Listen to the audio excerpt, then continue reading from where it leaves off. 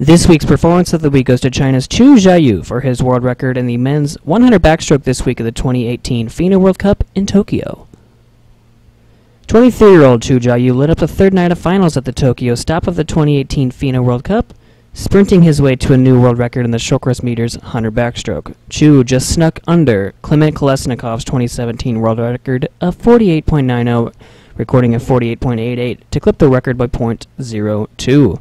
Chu was well out ahead of world record pace at the 50-meter mark, flipping in 23.76 before rocketing home at 25.12 with just a month before the start of the 2018 FINA World Short Course Championships, which will be in his home country of China. Chu has set himself up as a favorite in a stacked field that includes Americans Ryan Murphy and Matt Grievers. Congratulations to Jiayu on earning Swimming World's Performance of the Week.